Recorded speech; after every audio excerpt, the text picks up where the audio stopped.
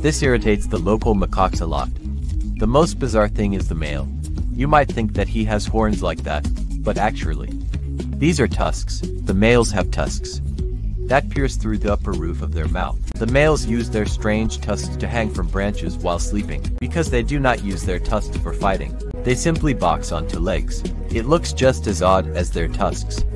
They are called Babirusa, which means pig and deer. Because they resemble deer and like deer, the males vie with each other. They also use their tusks like horns.